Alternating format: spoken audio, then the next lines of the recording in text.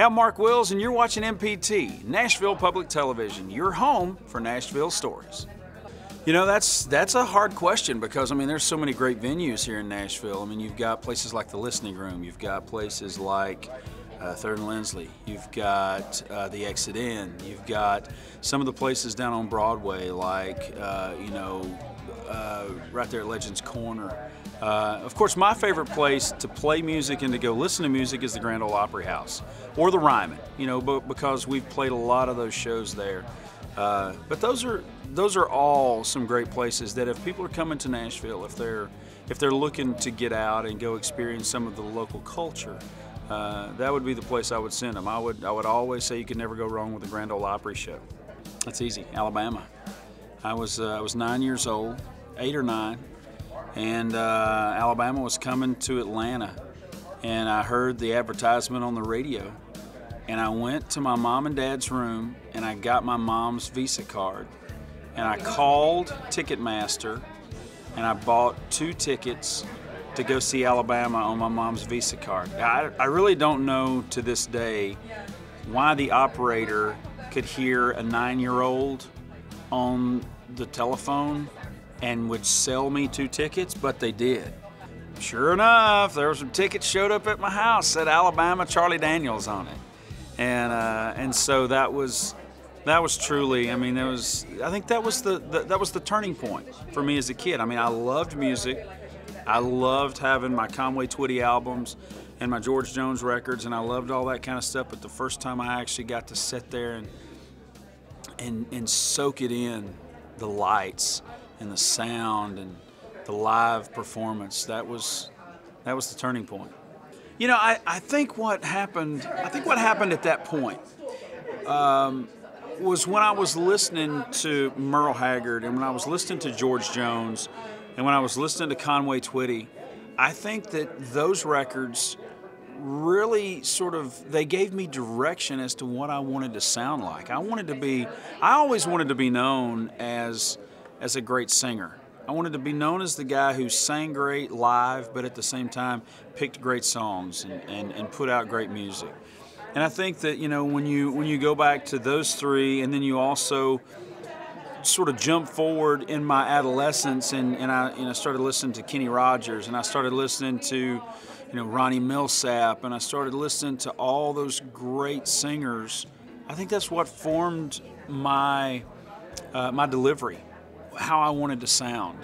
And and being a young kid, being a 7, 8, 9, 10-year-old kid, I mean, I was singing soprano. I wasn't singing down in the register of Ronnie Millsap or Randy Owen or those guys, but that was the beginning. That was the part that really just sort of gave me the direction that I wanted to go. And and then of course I bounce forward and I have the greats like Vince Gill, and I have Larry Gatlin and great singers like that really were those guys that picked great songs and sang great melodies and were great singers before there was the ability to make somebody a great singer.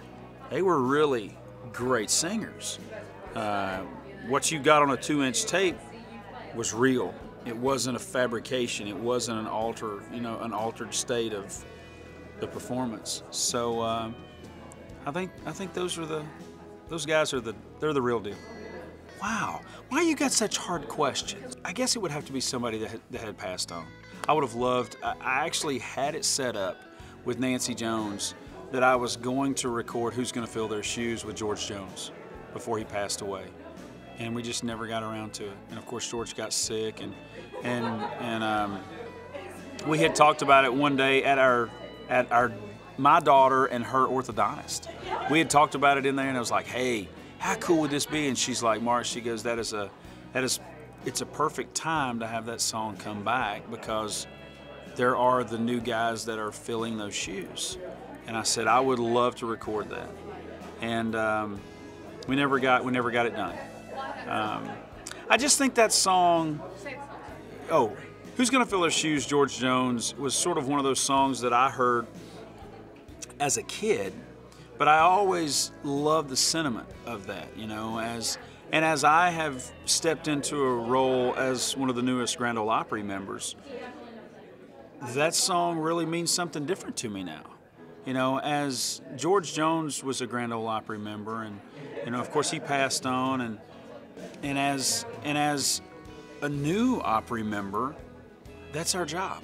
Our job is to take country music to the next generation, and we're going to have people that come in that are, you know, that are the what we consider, or what I say, the old school country.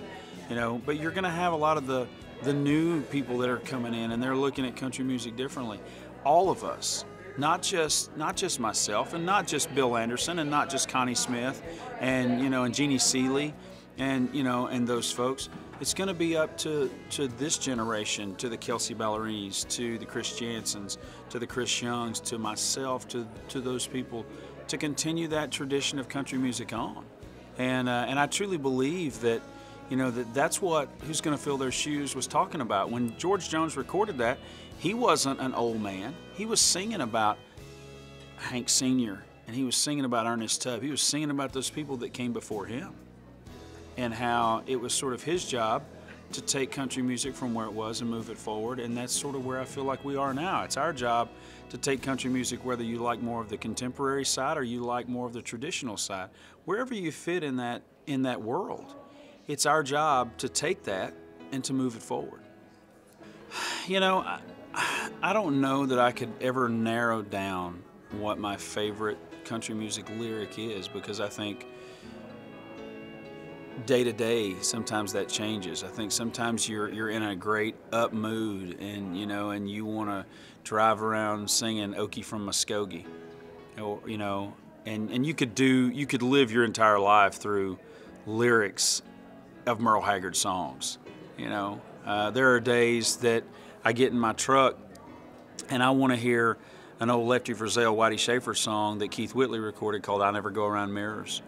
There are days that nothing is going to taste as good on my country music palate as Conway Twitty. You know, so I don't know that there's ever a day that I could narrow it down to just one song. I truly believe that as you know, as life progresses, as we get older, as we age, as we season in our lives, different songs come in and they mean different things to you. You know, if my whole life could be wrapped up in a Spotify playlist, but it'd probably be about 10,000 songs long. Drums. Still have my first drum kit. My grandma, well, now I take that back. My grandpa, my step-grandpa, Papa Nick, gave me my first guitar at about the ripe old age of 5. And not knowing that it was a Gibson J50, I beat it. I hit tennis balls with it. I did everything that a 5-year-old would do with something that he didn't know how to use. And it's kind of funny that you would bring that up, because not too long ago, I was at Disney with my kids. We're on a daddy-daughter trip to Disney, and Carter's vintage guitar popped up like on Instagram. The guitar, this very same guitar. It wasn't mine, but it was just like the guitar that my step-grandpa had given me as a kid. And I called him and I'm like, I don't care what it costs, I'll buy it. That's the one I want, that's it. And so I went back and I purchased another one like the original one that I had had. If you really want to talk about what my first real instrument was, it was a Ludwig 5-piece kit of Vistalite drums that were, you know, like the Led Zeppelin drums, basically, from the day. And I still have them. My granny bought me those when I was about 11, and I still have them to this day. They're in my music room at the house, and I believe, if memory serves me correctly, I believe they're right about the time I was born. I was born in 1973. And I think those were from about that era. So it's kind of a cool collector's piece to have. And of course I have some really cool stuff. I have one of the original Buck Owens red, white, and blue guitars that he gave me when I had my very first #1 record. I have some some cool stuff. So I was playing the Crystal Palace in Bakersfield, California, and I get this. I walk into the Crystal Palace, and there, in all of its glory, under the lights, is the red, white, and blue Buck Owens American guitar. And I remember as a kid watching Hee Haw and all that sort of stuff, I remember seeing that guitar. And I thought, man, I want one of those guitars for Christmas. So I asked my mom, I was like, Mama, I want a red, white, and blue guitar. And she never got me one. So we're playing, bounce forward 20 years.